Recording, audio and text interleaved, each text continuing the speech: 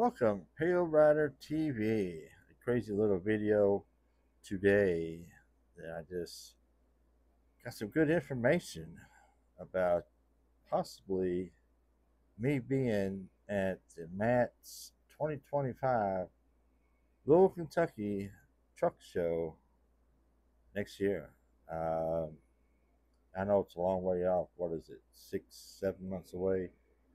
But I'm going to call out somebody on this. I got a little video clip of Ike Stevens and Little Guy Show, Bonehead Truckers and Little Guy Show.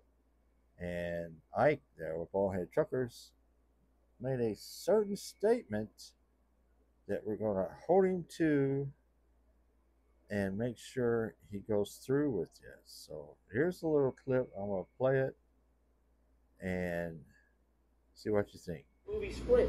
Every now and then I will say myself in the third person, but that's about as extreme as I go. Remember when Pale Rider used to do those? I love those videos. Yeah, Pale Rider. Pale Rider was doing the what?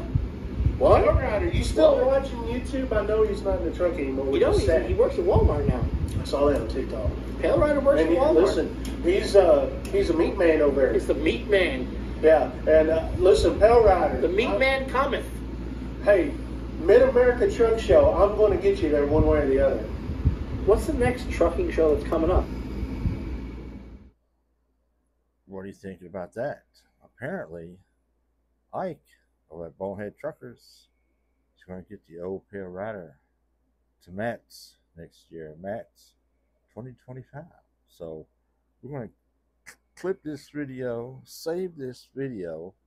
Everybody out there, share this video. Save it in your saved videos. That way we can always call out Ike if he backs out of this deal. He said he's going to get me there one way or another. So we will see what happens. So Ike over there at Bonehead Truckers and that Bonehead Trucker Guy YouTube channel and the Little Guy Show. He's a witness. He heard it too. So there you have it. I guess I'll be seeing you at MATS 2025 next March. Louisville, Kentucky.